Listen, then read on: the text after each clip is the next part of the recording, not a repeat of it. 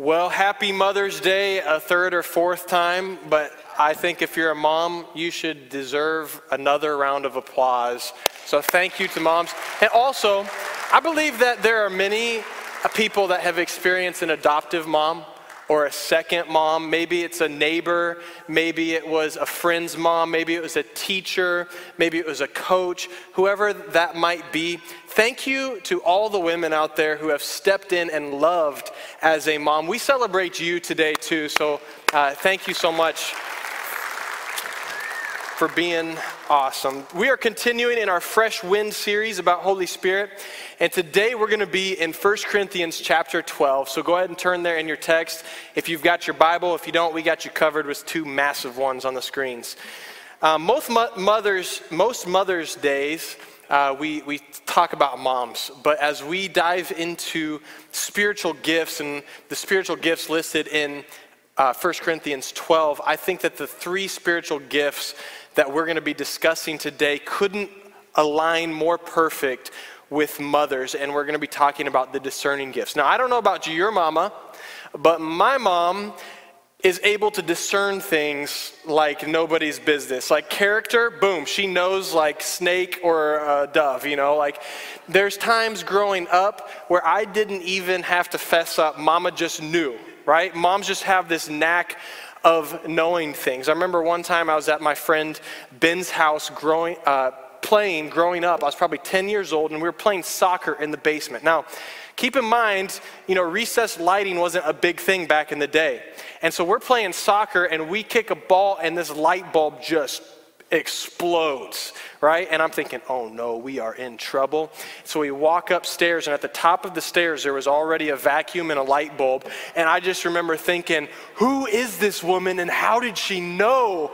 Like, this is crazy, And while we might at times feel like moms have a discerning gift, the gifts that we're going to be talking about this morning are more than just everyday wisdom and knowledge. These are supernatural gifts that go beyond the natural, and they're given to us from Holy Spirit, the person. So let's read in our text, 1 Corinthians 12, and would you stand with me? If you're watching at home, you're in the Mask On service, go ahead and stand right up. We're going to read the Word of God. Starting in verse 4. There are different kinds of gifts, but the same Spirit distributes them. There are different kinds of service, but the same Lord. There are different kinds of working, but in all of them and in everyone, it is the same God at work. Now to each one, the manifestation of the Spirit is given for the common good. To one, there is given through the Spirit a message of wisdom. To another, a message of knowledge by means of the same Spirit. To another, faith by the same Spirit. To another, gifts of healing by that one Spirit. To another, miraculous powers. To another, prophecy. To another, distinguishing between spirits. To another, speaking in different kinds of tongues. And still another, the interpretation of tongues. All these are the work of one and the same Spirit, and He distributes them to each one just as He determines. Heavenly Father, we are open to more of You. I pray this morning that You would give us all ears to hear, eyes to see, and hearts to receive what You have for us, God. So Holy Spirit, we need You to quicken this word. We need Your help to digest what You have for us. I pray that You would speak through me exactly what You want to communicate and how You want to communicate that this morning. We trust You in these things. And all God's people everywhere said, Amen. Amen. You may find your seats. As you find your seat, I want you to take note that in verse 7, Paul gives the church a guideline that is important for us to remember moving forward. He says this in verse 7, now to each one, the manifestation of the Spirit is given for the common good. What that means is that believers should use the spiritual gifts that are given to them in a way that serves others and reveals God's grace to them. Spiritual gifts given from God are always to encourage and point others towards Christ. And that has and forever will be the purpose of God gifting us these gifts. Now, while I believe, and hear me, church, while I believe that all of these 9 gifts that are listed are available to all believers, they're universally given in the New Testament, I also believe and I recognize that Holy Spirit was at work in the Old Testament and flowing through select individuals. God is the same yesterday, today, and forever. And because of that, we can see the consistent character and work of Holy Spirit from Genesis chapter 1, verse 2 until where we're living at today. And I'll be giving examples from both the Old and New Testament where Holy Spirit gave individuals these gifts. And I'm also going to share some stories and experiences from my own personal life. How many sound like that's a good idea? I want us to understand that the Spirit of God and the nature of God has not changed, and He's continuing to work as He always, just differently in the New Testament. So in doing so, I pray that we all would be open to living filled and overflowing lives of the Holy Spirit through us in a supernatural way. And I pray that as He begins to pour out, I truly believe this, as He begins to pour out more of His Spirit and He begins to flow through you in a supernatural way in these gifts, that we would use these gifts in a way that draws us all closer to Jesus and points others to His grace and His goodness. We good with that? Let's get started. The first gift we're going to be talking about is the message of wisdom. Turn to your neighbor and say, wisdom. And the message of wisdom, which is when Holy Spirit supernaturally imparts wisdom that could not have been discovered through natural or typical ways of learning or observing. There is a difference between wise living and receiving a message of wisdom. We should all live wisely. Wisdom, simply put, is the application of knowledge. You can be a wise liver. Not a wise liver, that kind of sounded weird and disgusting. You can live wisely, I'll put it that way, right? All we have to do, how do we live wise? We get in God's word, we discern God's word, we receive God's word, we hide God's word in our heart that we might not sin against Him, and then we apply what we've learned. That is wise living. But how many have ever been in a situation that the Bible didn't specifically address? How many have ever maybe missed a chapter in Parenting for Dummies where it's like, oh, this didn't address that, right? And we're just in need for a supernatural, more than what earth, more than what man can give us. We need wisdom in a supernatural, divine way. This is a message of wisdom. So let's take a look, Old Testament, New Testament experience for these 3 gifts. Take notes because this is good teaching. This is good. This is good, okay?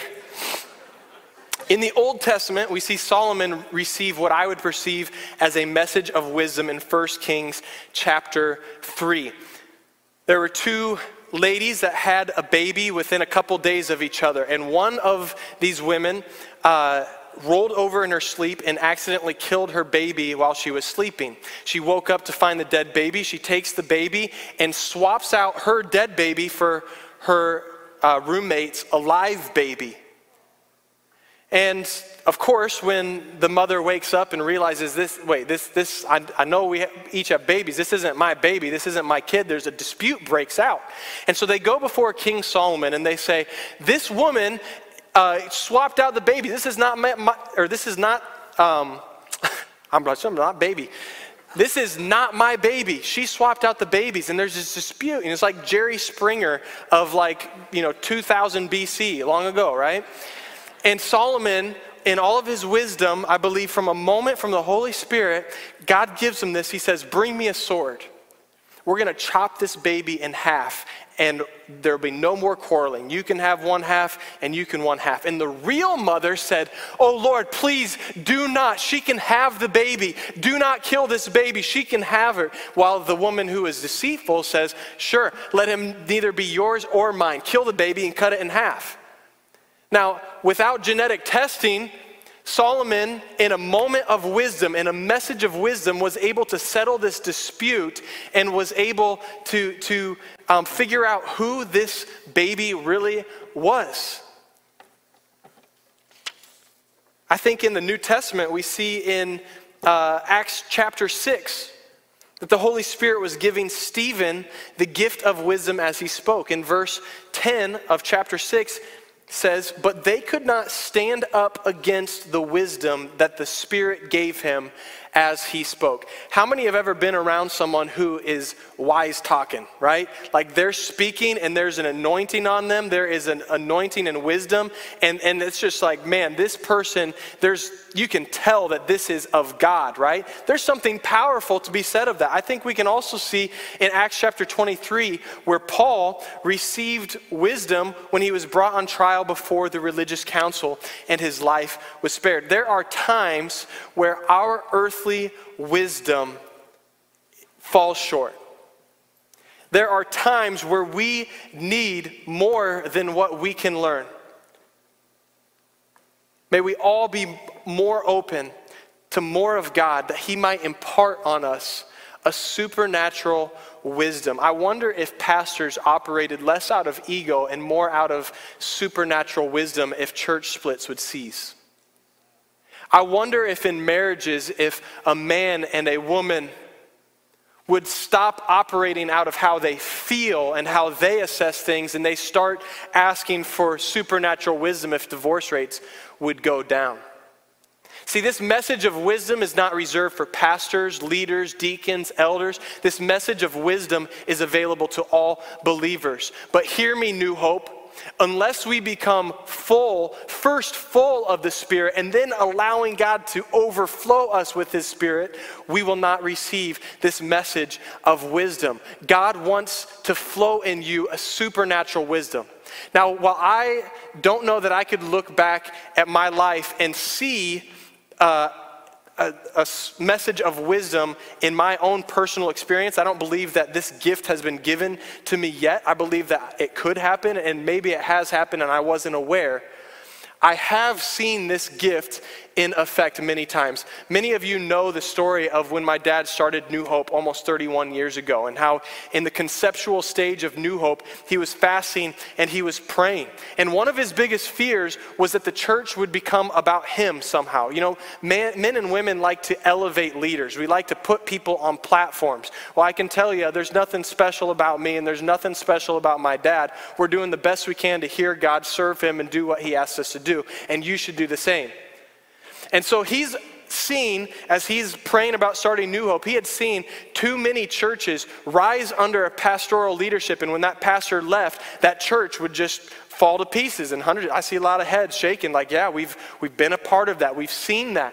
And he's thinking, God, how does this not become about me? I don't want this. And Holy Spirit imparted, I believe, a message of wisdom on my dad. And he said, people clean their own houses and they have keys to their houses. If you don't want this church to be about you, then you let them clean it and you give them keys. And from day one, we have passed out keys. I'm telling you, we've probably got 300 to 500 keys passed out to different people. And you know the amazing thing in that? You think, well, that's crazy. Don't tell our insurance guy, by the way, like, right? But the amazing thing with that, we've never had theft problem. God protects it, God honors it. And from day one, because of this message of wisdom, this church was not about James Weaver. It's about the people inside it. I tell people all the time when they try to brag on us pastors, while I believe we've got some great pastors, what makes New Hope great is the people that belong to it. It is Jesus Christ flowing through the people, through you, through the person to your left, to your right. That is what makes this church great. Now, my dad didn't read in some how to plant a church book. He didn't have a mentor tell him to do that.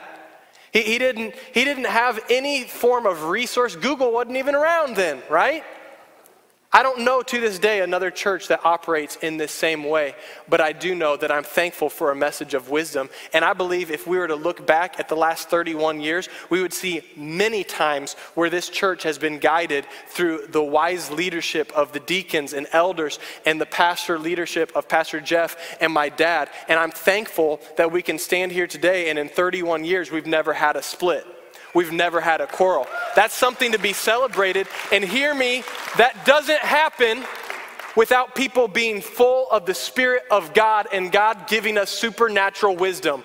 Because no matter how much you try, there's always a bit of flesh in everything. There's always a bit of humanity. And in doing what you think is right, unless you are so saturated with God's Spirit, there will always be a tint of what serves you in your spirit and what your preference is. So Holy Spirit, help us to receive a supernatural gift of wisdom. The second gift is a message of knowledge. A message of knowledge is when Holy Spirit reveals knowledge about people, circumstances, or the future that would have been impossible to know without a supernatural revelation. Now, hear me, church. God is never going to give you a message of knowledge that is not consistent with his written word. Jehovah's Witness was not consistent with his written word, right? That vision, that whatever Joseph Smith or I don't, what is it? What he said, I can't hear. That did not align with the scripture of God. And he is not going to reveal to you some new revelation that can't be confirmed in God's word. And in the same way, when he gives you a message of knowledge about someone or a situation or insight, it's not so that you can go and gossip. Remember, the purpose in receiving this gift is to serve who? Others, and to reveal God's grace to them. How many have ever, just by a show of hands, have ever received a message of knowledge, a word of knowledge spoken over to your life, and you'd say it was the most on point, most timely thing that you've ever? Raise your hand real high and look around, right? Now put your hands down, and I want to have you raise your hand if you've had someone come up to you and they spoke a message of knowledge and it was like, wow, this person is mean and whatever, and it brought hurt. Raise your hand, be bold, right? Hear me in this church. The spirit of love has to be within you. That's 1 Corinthians 13. If we do all this without love, it's like clashing cymbals and drums, right? God is never going to give you a message of knowledge unless your heart first lays in the proper posture of love, because these gifts are flown through us so that God might receive glory and his grace might be revealed to edify other people. So let's take a look at the Old Testament, see how a word of knowledge was used to restore one of Israel's greatest kings. 2 Samuel 11 and 12 records a time where King David looks out. He sees Bathsheba, a married woman, taking a bath. He says, go get her. He lies with her. He sleeps with her. He impregnates her. And to cover up his sin, he sends Bathsheba's husband Uriah to the front lines of battle where he was killed. Now Nathan was a prophet of God at the time, and a word of knowledge came to him and revealed what David had done. And the only one who knew that knew what David had done was him and God and Bathsheba. And so Nathan goes and the Lord instructs him to confront David, and it leads to David's repentance and forgiveness and unity with God. Because of God's gracious love, through a message of knowledge, Nathan was able to be a part of restoring King David. In the New Testament, we see in Acts chapter 9 where God speaks to Ananias, and he speaks to Ananias and says, there's a man named Saul, which Saul is the one who wrote 1 Corinthians, in which our main text is from today. So Acts is recording about Saul. And Ananias receives this word of knowledge and says, Saul is going to be in this house on this street, and he's going to be blind, and you are to pray for him and restore his sight. Now, how on earth would Ananias ever know that if it weren't supernaturally imparted to him? Do you think that that was confirmation to Saul when Ananias walked into that house and laid hands on his eyes, that that was confirmation to Saul's experience with Jesus on the road to Damascus? I believe that that was the springboard for Saul's ministry to the Gentiles. It was confirmation of Jesus being Lord through a powerful act, gifting of a word of knowledge. God, I believe, I know, has used me in this spiritual gift several times. Probably the most nerve-wracking or, nerve-wracking way that he ever used me to date in this was when I was in college. I was 19 or 20 years old. I'm sitting in the back part of North Central, and he begins to speak to me about this missionary lady, a middle-aged woman, maybe late 40s, early 50s, and starts saying she's dissatisfied and she's looking for a husband. And I was like, oh no, God, you crazy. I'm not about ready to go up and talk to this lady about whatever's going on, right? And he kept on pressing on my heart, you need to go talk to this individual. So 19, 20 years old, after worship, she's just kind of back there praying, and I walk up, I said, I have no idea who you are. You have no idea who I am. I'm just trying to be sensitive of the Holy Spirit, and so take this for what it's worth. And I began to share with her how God saw her and how God loves her and how he saw her desire for a husband, but how God was blessing her in her ministry and how God still had work in her own heart to heal her and bring wholeness to her. And I don't remember exactly what all was shared, but she began to cry and we began to talk, and she gave me a hug and she says, you have no idea how much this means to me, how timely this is for me. Thank you so much. And her faith was so boosted in that moment because she knew that God had seen him. And I was so relieved in that moment that it was God speaking to me, and it wasn't the Little Caesars large pizza, 8 breadsticks, and 2 liters of soda that I'd eaten the night before speaking, right?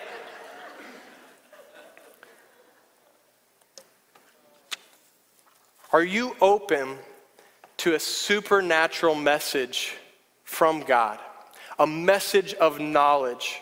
And are you willing to step out of your comfort zone and bring God glory as he pours out his gifts on us? And hear me, your first time operating in this gift likely won't be what I experienced with that lady. It was many, many baby steps to give me the confidence that I'm hearing God's voice. I explained this to our college students when I was a college pastor. Your ears, and you've got spiritual ears, and the more you respond to God's Spirit, it's sort of like you're growing your antennas.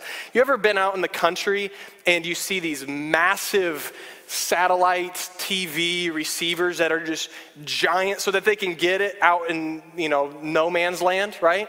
I believe that each time we respond to the Spirit prompting us, it's like our spiritual ears, our spiritual antennas, our spiritual satellites begin to grow and grow and grow. And now all of a sudden, you're walking in the grocery store. And this can and should happen through us, church. And God begins to drop a message of knowledge. Why? So that you can just know what that person is up to. So you can just know the woman at the well and the 5 husbands that she's already had. So you can know all these different things. No, because it will lead to repentance. And as you share that message of knowledge, it brings glory to God. And it reveals his grace. Church, are you open to being not just filled, but overflowing with the Spirit of God? Ask yourself that, really. Do you desire not just to be full so you can be a good person, but overflowing? These gifts shouldn't be flowing from the platform down. These gifts should be flowing between you as individuals, as brothers and sisters in Christ. These gifts should be oozing out of this place as we go into our workplace, into our schools, and into the public. How many understand what I'm saying? But that's not going to happen until we get hungry. That's not going to happen until God will pour out his Spirit and he sees us earnestly cry. I want that for you. Tim, I was praying over here. I believe that God wants to use you in some bold ways. And I believe that for everybody in here, God wants to use you in bold ways. This is not a pastoral thing. This is a Christian thing. The final gift this morning is the gift of distinguishing between spirits, which is when Holy Spirit helps us supernaturally discern between good and evil intentions, spirits, and words. This might be the most commonly needed of the three gifts, particularly in the days before Jesus' return, which I believe we're living in, when the Bible talks about the confusion and the deception that will be prevalent among false teachers and false leaders. Parents, we need to be able to distinguish spirits. I'm almost done, so lean in, take notes. This is good. Nehemiah was a prophet, and he was tasked by God to rebuild Jerusalem's walls. Why? Because walls provided Israel with security and strength. And in Nehemiah 6, verse 12, the prophet realized that Shemaiah's words and his spirit were impure and to harm and to distract him from the task that God had given him. Shemaiah was a wolf in sheep's clothing. And discerning this enabled Nehemiah to complete the task that God had given him. How many have ever struck a business deal with a man or a woman only to realize that only one of you had any character and it wasn't them? How many have ever jumped into a dating relationship and realized, oh Lord, what they presented is nothing like who they really are? How many people have been misled or sidetracked because they fell prey to false teaching or followed leaders who are not who or what they seemed to be? We need to flow in this gift. In the New Testament, in John chapter 1, verse 47, Jesus discerns Nathanael as an Israelite. He could tell that this man had no deceit. And I think that even Jesus in Mark chapter 10 was able to discern the rich young ruler's heart. Where on the outside appearance, Jesus says, have you done this? Have you done that? Have you done this? Yes, I've done that since birth. And so on the outward appearance of this rich young ruler, he would appear to be spotless. But Jesus was able to discern and see the greed that gripped his heart. My in-laws are wonderful people. In fact, they get to come into town this week. I'm really excited to see them. I genuinely mean that. Some of you are jealous because your in-laws, it's like more like outlaws, right? They're wonderful, godly people. And as much as I celebrate my wife for being an amazing mom, I'm thankful that I had two parents that were pouring into her to enable her to become a great mom. My wife, Elizabeth, told me about a time growing up where her parents never felt right about her or her sisters spending the night at one of their friends' house. And they never had any proof or reason to believe that there was anything fishy or funky going on, but they just yielded to that prompting in their spirit. And they yielded to the Holy Spirit only to find out that years later, that dad was in prison on multiple accounts of molestation.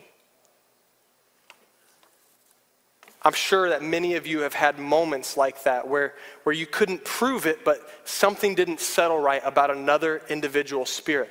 Are you allowing God's Spirit to help you distinguish between spirits? Now lean into me right here, guys. Everybody look at me. Stop looking at the worship team. If I could have invisible worship team, I would totally do that, right? That'd be awesome. I know that I threw a lot of information at you today. But I hope that you realize that spiritual gifts are nothing to be afraid of or intimidated by. They are meant for and available to all of us as believers. And flowing in them is something that should be normalized within the church. Holy Spirit has been and is continuing to work, and he desires to bring glory to the Father at all times. So I want to address just a couple of lies that I believe the enemy might be sowing in your minds in this moment. The lie that I'm not spiritual enough for God to flow through me in this capacity. That's a lie. That's a lie. That's for pastors and leaders and elders and deacons, and I'm just a regular churchgoer. Lie.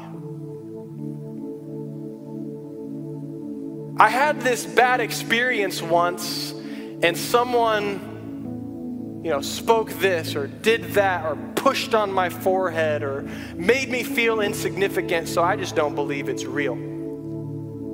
While that's unfortunate, and I'm sorry for that negative experience, that also is a lie that's being held in front of you to prevent you from experiencing everything that God wants for you, the fullness of the Spirit. This is for radical Christians. This is radical Christians. Lie. This is for Christians, Christ followers.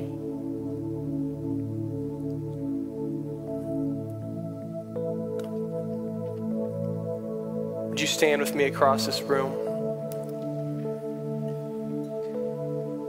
In a moment, we're going to spend some time seeking God. We've got the time. You have got the time if you will give it back to God who's giving you the time.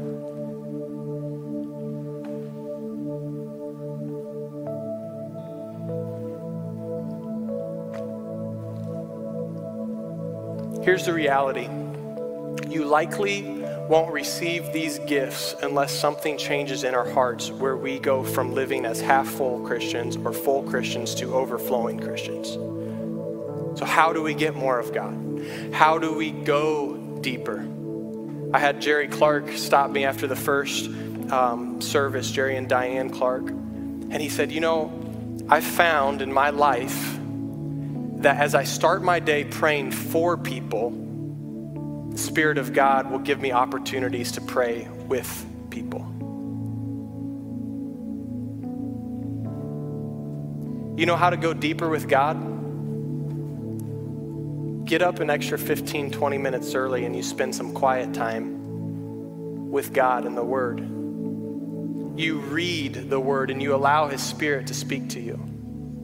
We overcomplicate it. We mystify it. We think that it's just somehow like not available to us. It really is. We just yield. And I'll tell you, it's just a small tug at first. What was that? What was that? Respond to that. Say, well, what if it's not the Spirit? What if it is the Spirit? What if it is?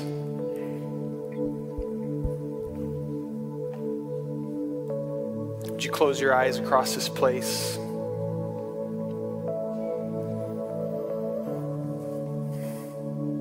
Jesus, we need you.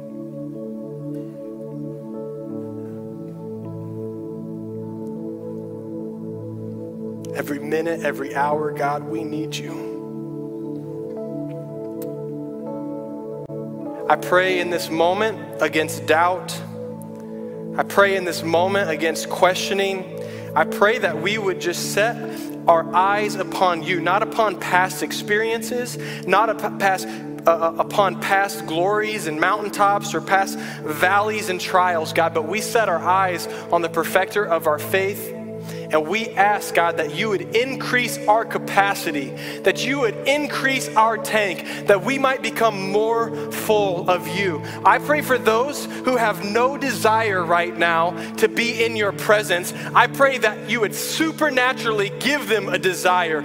Create in us a new heart, oh God. Create in us the ability and the hunger to thirst for things of righteousness, God. Begin to change us. Take the sin that lies within inside me and eradicate it. Pour more of your Spirit in us, Jesus. We need you. We love you, God. This is about you. Break our heart for those that are lost.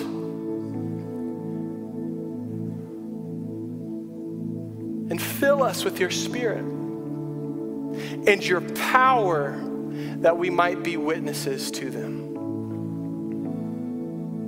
Let's just take the next about 20 or 30 seconds And this might be uncomfortable for some, but I'm asking you just to step out. We're going to just pray under our breath, and you begin to cry out to God what you need from him. Come on, every voice in this church. This is not weird. Jesus prayed out loud on the cross. We can do it right now. So Jesus, we just need you, more of your Spirit, God.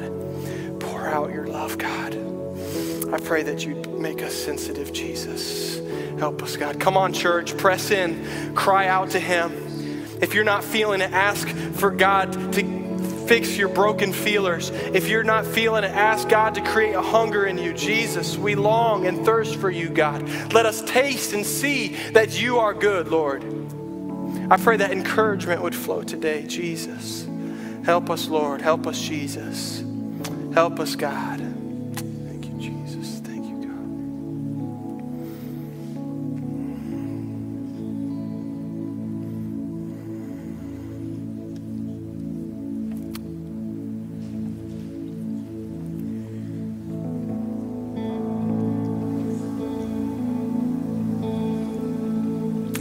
I'm going to open up just the front altar here. If you need to sit down, I understand that for some people standing is a distraction because your knees hurt, you're worn out, your feet hurt. But I'm going to ask that we press in just for the next about 5 minutes. We've got the time. God has given us this opportunity. Let's steward it. And I'm going to invite anybody who wants to come down to this altar to be prayed for, to seek God, to worship, and we're just going to create an atmosphere. So right now, Holy Spirit, fall. Fill the room, Jesus. Holy Spirit, fall. Awaken hearts, God. In Jesus' name, let's sing this song. I feel like God is just speaking. You can say and you can sing that you want to see more of heaven, but what are you doing to usher in and invite the presence and the Spirit, the Holy Spirit of God into your lives? What are the things that are a part of your day-to-day routine that have nothing to do with God? I'm not just talking about sinful things, because we could spend several weeks talking about sinful things. But I'm talking about things that occupy our hearts and take residence in our hearts that aren't necessarily bad, but they're taking priority over God. You want to see more of heaven? Do you really? You know what Sunday nights are for? You. Oh, don't go convicting me and guilt preaching me, Pastor. I come to Sunday school and I come to church service. You know what Sunday nights are? It's an opportunity that after we've been in Christian fellowship on our Sabbath, the day of rest, and as we are filled in our Sunday school classes and in these churches, Sunday nights are an opportunity where that pouring just continues and it becomes an overflowing. Last Sunday night was powerful, and if you missed it, I'm sorry. But guess what? We got Sunday night this week, we got Sunday night next week, and for as long as I have breath and I'm a part of New Hope, we will always have Sunday nights, because that is when we see more of heaven. You say, well, don't preach that conviction on me, Pastor. You don't understand what I'm going through. Sunday nights are family nights. Yeah, well, last time the Spirit of God fell over a game of Yahtzee, I'm not sure when. What's more important than getting our families in the presence of God? Would you close your eyes right now and allow the Spirit of God, every eye closed, every head bowed in this place? Spirit, would you begin to speak to us if there is a heart issue that lies within us where we are lying and saying, I want to see more of heaven. I want more of your Spirit in my life. I pray that you'd begin to convict in this moment, not for the sake of guilt and shame, but the sake of repentance and wholeness of unity with you. So with every eye closed and head bowed, you'd say, Austin, in this moment, I realize that I am singing, I want to see more of heaven, but my actions certainly don't show it. And I need God's Holy Spirit to come inside me, place a hunger, place a thirst. If that's you, you just say, bold enough to raise your hand right now. I want to pray for you that God would supernaturally, yes, Jesus, I pray right now that your Spirit would begin to impart on people, that they would begin to fill themselves with things that are holy, holy God. I pray that you would take away the flesh, the things that we desire, money and greed and entertainment and all of these different things, and you'd replace it with things that are holy. So God, we need you to create in us a hunger, and then we need you to fill that hunger for us, God. Help us, Jesus. Jesus, that is the cry of our hearts. Give us that desire that we would see more of heaven, that we would see and receive more messages of wisdom, of knowledge, and be able to distinguish between spirits. Bless your people as they go, everyone watching online and in the Mass-Con service. May we live in the reality and the presence and the power of your Spirit that is available to us today. We thank you and we praise you for your goodness and your faithfulness that follows us and chases us down all of the days of our life. In Jesus' precious and holy name we pray. Amen.